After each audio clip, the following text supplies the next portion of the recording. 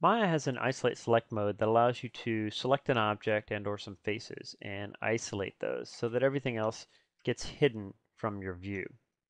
Sometimes you want the opposite of that though. Sometimes instead of isolating everything else, you want to selectively hide specific things. So BonusTools has a nice little utility for doing this called Toggle Selected Faces Display.